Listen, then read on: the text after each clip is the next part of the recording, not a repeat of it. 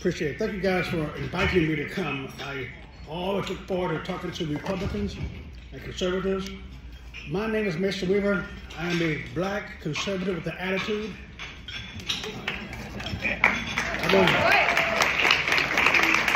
And the reason why, I'm going to discuss tonight the reason why. Because I was can you hear me? No. Yeah. Turn it up. Oh, I can scream. Yes. I'm going to show you how I got to where I am, because a lot of people are asking me how to get them to come here, how to get them to understand the truth. I was raised in St. Louis, Missouri, in the hood. They put me in a slow learning class. Matter of fact, everybody on my block was a slow learner. Yeah, it's a lot more money in slow learning. They had special schools, special buildings, special teachers, special budget, and a special class for us slow learners. My mother thought it was strange that I was a slow learner at school, but a fast learner at home. And she thought maybe they just were slow teachers at school. So she took me out of the school, and we moved down to the country where we did not have extra money for slow learners. And I was able to finish the 5th grade and ended up graduating a year ahead of my class because I actually was a fast learner. But when I got ready to graduate, I went to my guidance counselor, who was a friend of mine. He taught me to shoot at basketball, a friend of mine. And I told him I wanted to graduate a year early as a junior and go to the new junior college they were building. And it was an all-white school, all-white district. And he wasn't aware that black folks had the ambition to go to college. He told me that it was a crazy idea. Why would I want to go to college and take a seat away from more than a white kid? Why don't he let me get a job with other colored boys down at the shoe factory? He'd be my friend. See, it's never personal, it's just personal. It wasn't because of me, it's because I had beaten his son and everything in school. So it didn't bother me. I said, no problem, I'll take care of myself. Went down to the coach. The coach said that he wasn't not going to play me or start me the next season. I was the only black player on the team, which means I never knew how good I really was at basketball. So I decided to quit high school. So I dropped out as a junior, and I joined the Navy the same day that he was murdered, April 4th, 1968. And I went to Vietnam instead of my high school graduation. When I got back from Vietnam, I'm in San Diego, California, on board my ship, working hard. And a known gentleman, before I go any further, let me explain something to you. This is not a racial story. This is to have to be my story. There's no guilt. I don't want you white folks to say, oh, poor Mason. I don't want to tell me how mean the white guy was. We're Americans, okay? So this is what happened to me. This white racist one day dropped 2,800 pounds of steel on me, trying to kill me. And I looked at in the eyes when he did it. It hit me on my left hip and knocked me to that steel wall on a Navy ship and broke everything in my body. And my life passed before me. The great doctors at the hospital gave me a week to live. It's been a long week. But I was too angry to die. See, that was the last straw for me. This guy that I went to Vietnam with tried to kill me because he didn't like my attitude as a black man. How can you trust anybody that looked like him? I hated everybody that looked like him. Even though my doctor was white, my physical therapist was white, the guy that rescued me was white, it did not matter. I now hated every white person on this planet because this one white guy tried to kill me. It was foolish. It was inconceived. I got out of the military, Navy retired me, and I went to Oakland, California with my uncle, and I went to this little college called Merritt College in Oakland. I didn't know it was the founding campus of the Black Panther Party. I didn't know when I took a sociology class by a guy named Melvin Newton, that his younger brother was named Henry Newton, and they liked my voice. I had a strong voice, I had an attitude. I was older than most of the kids there, and I started hanging out with the Black Panthers. And I took Swahili, I took Black history, but I'm also older than most of these guys, and I graduated from Merritt College, went to Berkeley. I had been to Vietnam first. I had seen the world. I saw poverty. I knew racism. I knew that I had conquered everything in front of me, but every day I'm going in pain. I'm going to Berkeley in pain, taking medication. I couldn't sit, I couldn't stand, I couldn't walk. And I'm hating. I wanted to kill this guy. My only goal in life was to take this guy's life, to find him and squeeze that look off his face. That's the only goal I had. But I had to start looking. I started noticing something. I started noticing all this hatred. All the folks at Berkeley were saying how tough it was being black. And they were usually white people that had never been black. But they're telling me how tough it was. I mean, one professor said, black history professor, white, blue-eyed German, immigrant, accent, telling me how tough it was being black in America. Not Germany, in America.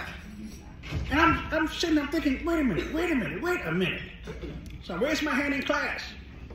I said, Professor, it's tough being black in America compared to where? Where? What nation in Africa that go to find black folks and make as much money? What nation in France, in Italy, in Europe, can I go to see black folks as healthy? Where can I go in South America and see black people leading the military?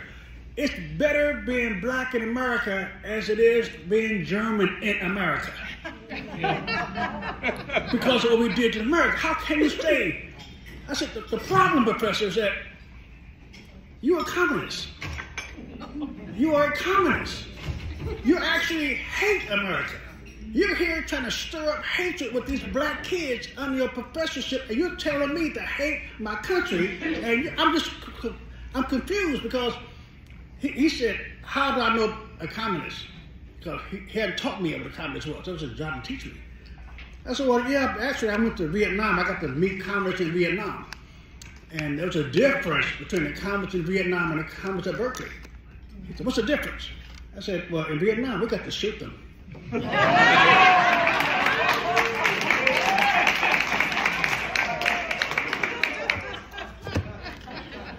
He didn't like me because of that. See, I was old. I was 25 years old when I got to Berkeley. These kids were young kids coming from the high schools. I seen the world. And there was a conflict in me. I'm going to tell you why it's so hard to reach your liberal friends and relatives. I'm going to tell you why. You give them the logic, you give them the truth, you give them the background, you give them the evidence, they still can't get it. I'm going to tell you why they can't get it. So they already know it. If they accept what you're saying, think about this now. If your son and daughter accept what you're saying is true, they have to admit they've been fooled all their life. Amen. They've been a sucker all their life. They mean they've been lied to and they brought it. They can't accept it. They can't accept it. Folks, they do know it. They do know it. So I took political science because I could not understand the power the politics have to make you vote against your own interests. I couldn't understand that. I want to learn what kind of power is that. As a Berkeley student, I went searching for who in the heck I was based on my terms, not the group's terms, the Black Panthers' terms, not nobody's term but mine. I want to know who Mason Weaver was, who was I, and how did I get here? I went looking for how did black people end up on slave ships and come over here? And why are we still serving the slave master? First thing I want to tell you folks, start using the proper language. We allow them to change their doggone names. They used to be called Democrats, but they started changing their name to Confederates. So now black folks think Confederates fought to keep slaves. No, Democrats fought to keep slaves. Put the name back on it. Put the name back on it. The Civil Rights Movement, every march Reverend King had, every demonstration, every protest, every sit-in, every boycott was against Democrats. How dare you let them call themselves liberals now? Put the name back on them so people can understand what is going on here. Put the name back on them. Juneteenth is coming up now. I cannot wait for Juneteenth. I'm going to be in a black church in Pompano Beach. The pastor's invited me in to say things he's too afraid to say, bless his heart. I'm going to stand in this black liberal church. I'm going to give them the truth of Juneteenth. Do you guys know who you are, Republicans? Do you know who you are? Yes. I mean, we got to start telling the truth boldly and aggressively. I'm going to stand in that church in June, and I'm going to tell them about Juneteenth. They think that Abraham Lincoln freed the slaves, the Emancipation Proclamation didn't free one slave, wasn't supposed to free a slave. When Jill Lee got his behind kicked, that freed the slaves. And those slave masters took those slaves to Texas, the territory, to start a new country to keep the slaves. Those Democrats in the South took those black slaves to Texas to keep them in captivity. And General Granger, the white general, led the troops into Texas to free the black folks. What they will not tell you, I'm telling them Sunday, what they will not tell you, those troops was 10,000 black ex-slaves that came into Texas as Republicans and marched into Galveston and Houston and said the game is over. Told those white slave masters, those white Democrats, the game is over. The game is over. Now you can imagine the response I'm going to get when I stand in that pulpit and tell them the Democrats kept you behind in slavery and Republicans freed you. 360,000 white men. I want you guys to think about this. You men, what would it take to get you to take up arms and go and fight your brother to free strangers? What would that take? What moral stand would it take to get you to march up to the next state and destroy your brother's home to free strangers? The Civil War wasn't about power. It wasn't for land. It wasn't for increasing captivity. You fought for nothing other than free strangers. Why are we quiet about that? Why are we silent about that? We should be bragging of what we're doing. We should be screaming to the mountaintop. Every problem facing black people is a Democrat problem. Every problem. They own every ghetto in America. Say that loudly. They own every ghetto in America. There is not one thing the Democratic Party has done for black people that we want more of. Nothing. But they changed their names, but they haven't changed the game. They haven't changed who they are. In Tulsa, when Trump was president, I was on this advisory board. We formed the Black Voices of Trump Advisory Board. I was proud to do it. But boy, they were not aggressive enough for me. They were not aggressive enough. See folks, there's two kind of people in the battle. There are diplomats and there are warriors. You need both. But warriors, diplomats think that going to battle is negative. They stop talking. They want to talk. You need to talk sometimes. But warriors feel the battle isn't won until everybody either stop fighting me or they're dead. That's a win for the battle. So when we came up and won the battle, now we're in a battle right now, and you got these clowns standing in front of you, proclaiming your children belong to them. Right. They're proclaiming in your face. Right. You go to a school board. I'll tell you the problem with school boards right now. Not enough men. Yeah. Not enough men in the school board. Because you ladies too polite. Y'all too cute. See, y'all want to make peace. I just want to break heads. You got my child studying what? My child, my youngest son, bless his heart. I was homeschooled. He's in the school one day. He comes home with a survey about my household. A survey. Right. How is your mother overweight? Is your mother overweight? Are you afraid to tell your father you got bad grades? So I wrote on the survey, we don't do surveys. Send it back to school. Right? 2 weeks later, my son had another survey. The teacher said, "Another survey this, Pop." Another survey. I wrote again, we don't do surveys. I wrote it in big letters because they're blind. And the third time the survey came to my home, I took the survey to the school. And I walked in the school door. I walked past the principal's office. Dismiss, sir. Dismiss, sir. I kept on walking. Walked to my son's classroom. Opened the door to my classroom. Walked in this class on the blackboard doing some work. He said, "Excuse me." I said, No, that's right. Brian, get up. Let's get out of here. Where you going? I turned to the teacher and said, "I'm going to save you a big grief by not making me come down here the next time and talk about my son." I told you 3 times, no surveys. I take him out, homeschooling. So the problem, folks, is the men got to show up. They're not afraid of you ladies. They're afraid of us. It's time for us to go to the school board. Let us stay home and go to the school board and say, "How dare you? How dare you tell my son or daughter anything about sex? Anything. Anything about sex. They can't read. They can't write." So I started this little program. I'm trying to find out how to get folks like me to think like me. And it's real simple, folks. It's real simple. You got to make them think. I was in Berkeley County 2 weeks ago. I'm at this resort, having a great time at the resort, enjoying myself, trying to take some time off to myself, and I go into the restaurant, to the bar. There was two guys sitting there talking to each other. Two young thugs. Gold teeth, braids, raggedy clothes, sitting back with a joint in their hand at the restaurant. Did not care. As I walked past them, they said something, and I stopped. They talked about business. And I stopped and said, so tell me what you guys doing? This guy was 20 years old, black dude. He had his saggy pants on, big old braids in his hair, gold teeth, attitude, smoking a joint. But I found out at 18, he brought a 3-wheel motorcycle to cars and went to the beach and offered it for rent, for people to rent for the day. He made some money. He said, well, gee, if I can make money on one, let me buy another one. So he bought another one at 19. And at the beach, he went and started renting out to people. Now he has a storefront at the beach. He has 21 cars he's renting out. And this boy's making money at 20 years old. And so I asked him, I said, so you're making this money, how much you pay in taxes? He said, yeah, man, taxes is high, man. I said, well, how much you cut your paying in gas? How's the rent down there? He said, it's high. I said, man, we got to do something about that. I said, well, name one thing that Joe Biden's done that you want more of. As a businessman, just name one thing that I want to, but Trump is a racist. Okay, he's a racist. Name one thing that Trump did that you want less of.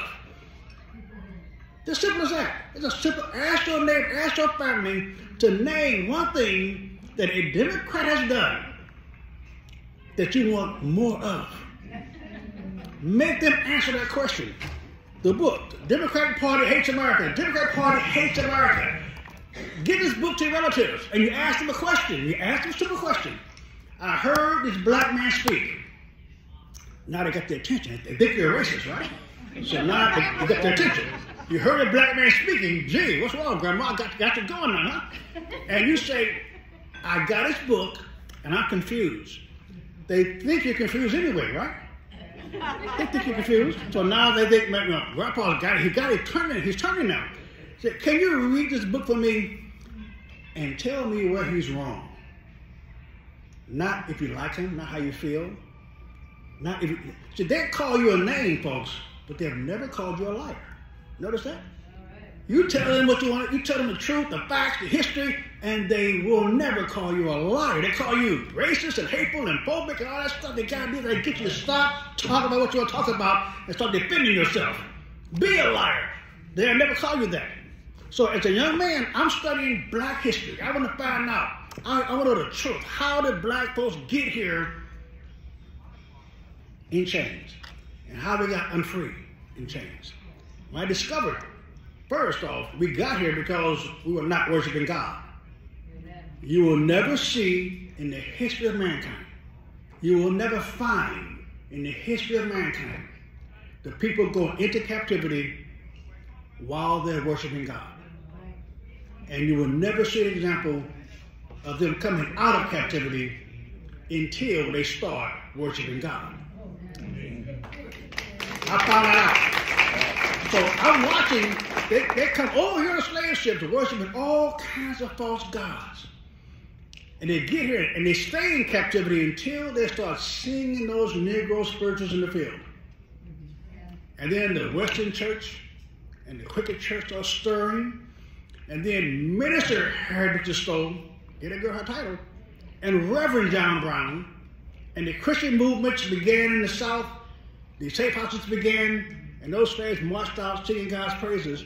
And then the white folks up north that couldn't end slavery. See, you Republicans became Republicans because you got tired. You're a tired old party. You're tired. You got tired of compromising. You got tired of compromising the slave state and the free state. And you said, you know what, America? If you give us control of this government, we're going to end slavery. In 1854, your first platform was 9 planks long. And 6 of those planks said, we're going to end slavery. We're not going to compromise anymore with Democrats. We're not going to have one slave state, one free state. We're tired of the Missouri Compromise. We're tired of the Nebraska Act. We're tired. And when you stood up boldly, they called you radical Republicans back then. God bless you.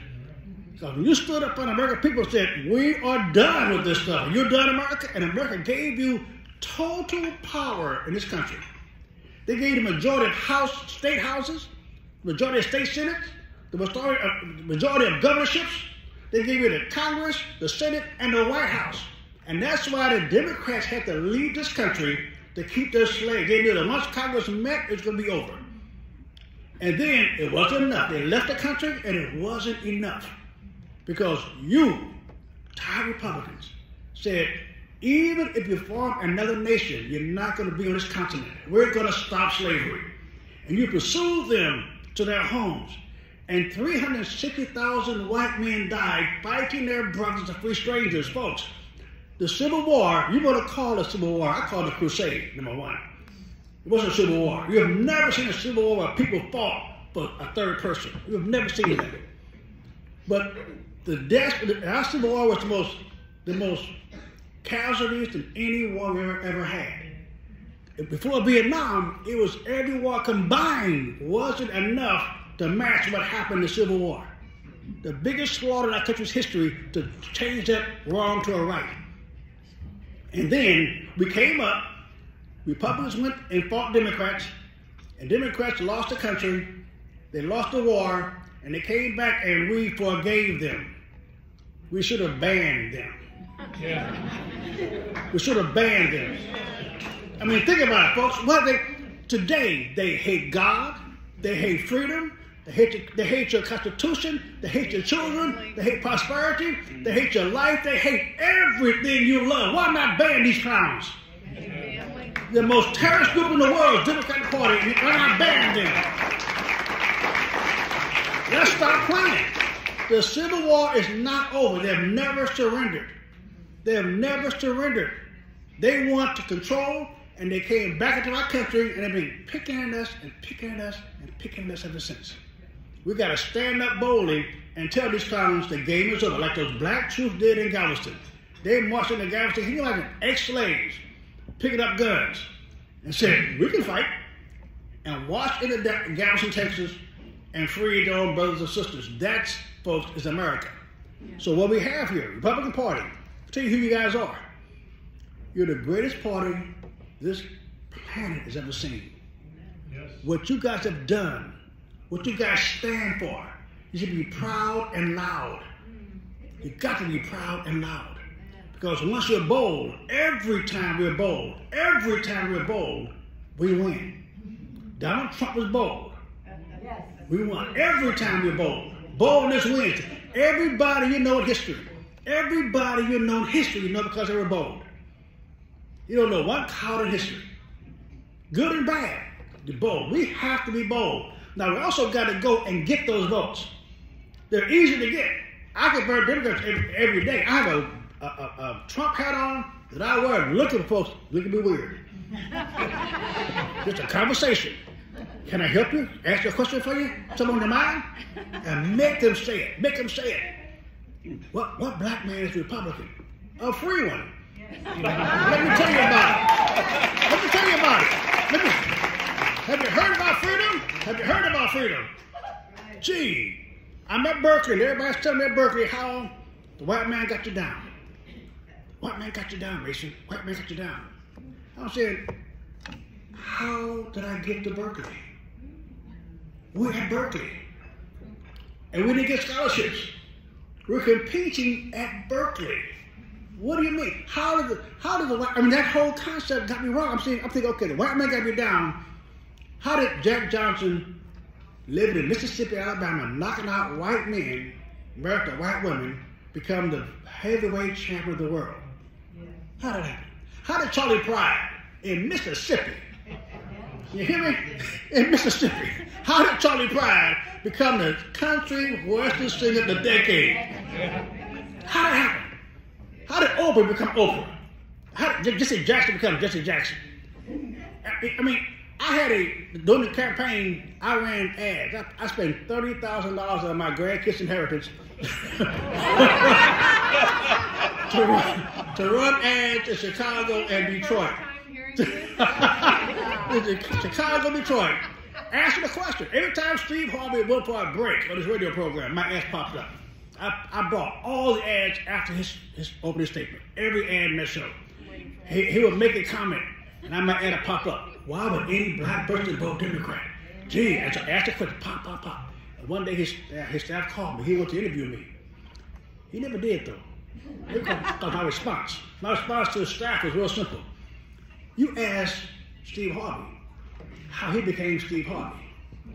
What government program made him Steve Harvey? What social program made him great? I heard his testimony. He was broke as the Ten Commandments. Didn't have enough money to fly to New York for the Apollo show they invited him to. Eating chicken, staying in the dark and taking a chicken place. I saw him hard work. I said, Steve, go in there and tell folks, hard work always works. Hard work, not government programs that hand out cheese. Government work comes from hard work successful. So here I am, high school dropout, disabled, angry, mean as a snake. I broke up with a girl because she had a white dog. I did. She was beautiful too. She was fine. I broke up with her. I'm mean, but I started learning. I started to learn. So if the white man got me down, why go to school? Why try to get a job? Why be decent? White man got you down. So I finally realized it wasn't the white man that had me down. It was Democrats that had me down. Yeah. Once I realized the difference, folks, once I realized the difference, I got angry and embarrassed. If they admit it, they have to be embarrassed.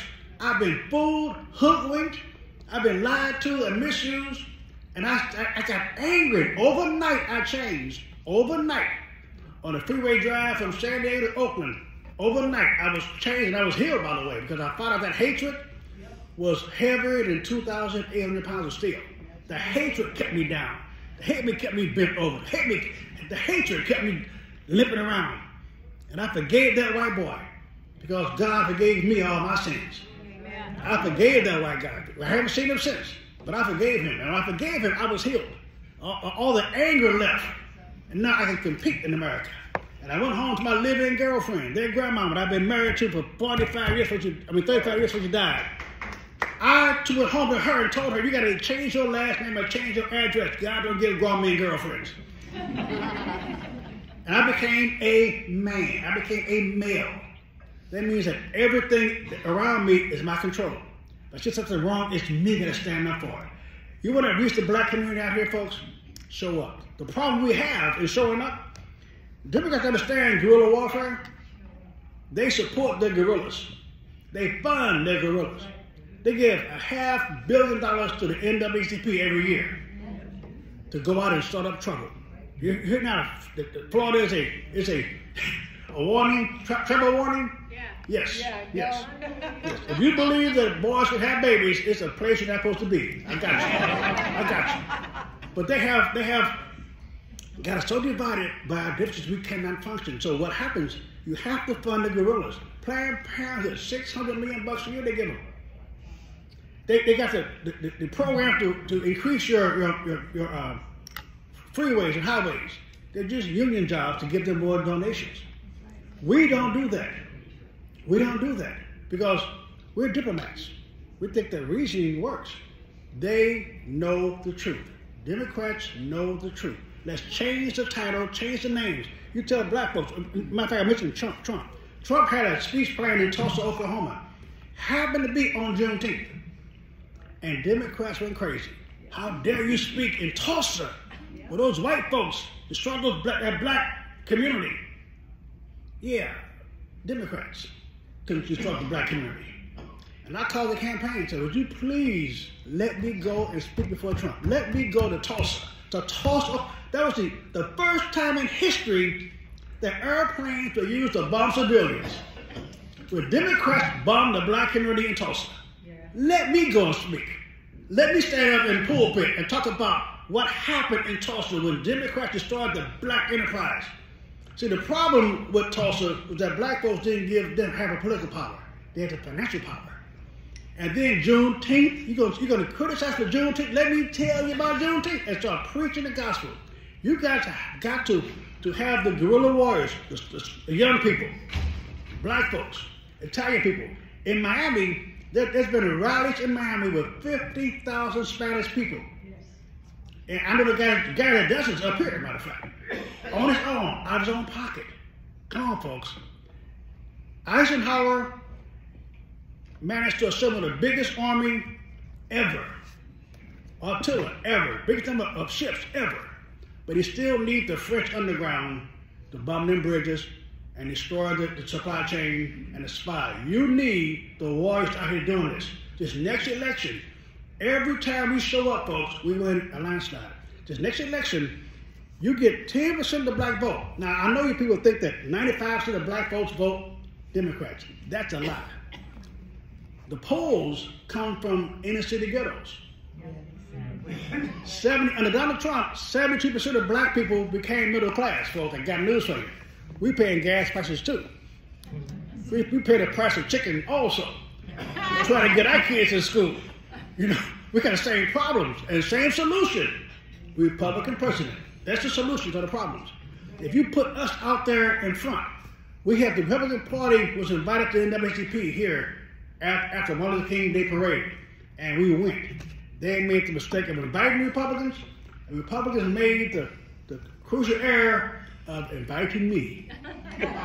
So I went with the Republican Party, and we had a great old time talking about Democrats, not liberals, Democrats, not, you know, when I told those black folks that the march, they were just talking about John Lewis, Congressman John Lewis, bragging about how great he was.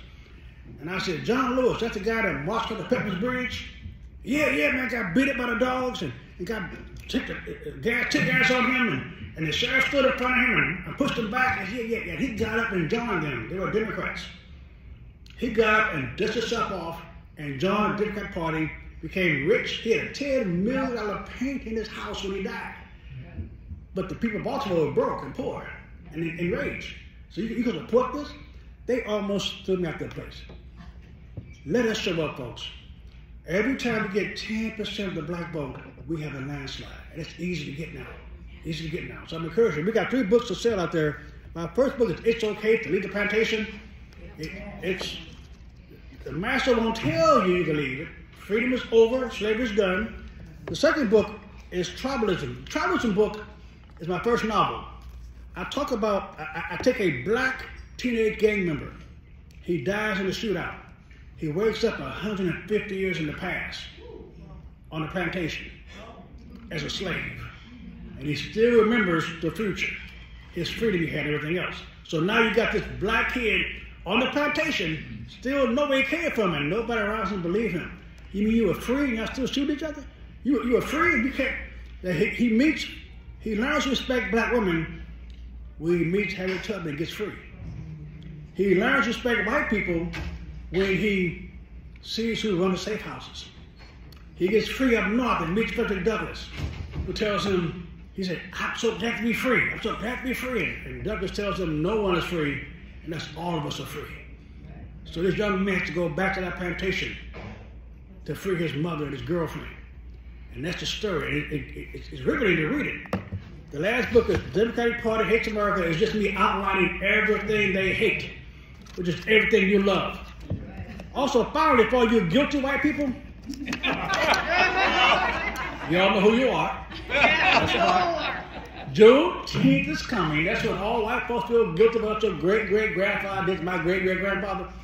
And since it's my debt, they want reparations, I'm going to give you each a certificate of forgiveness. Okay?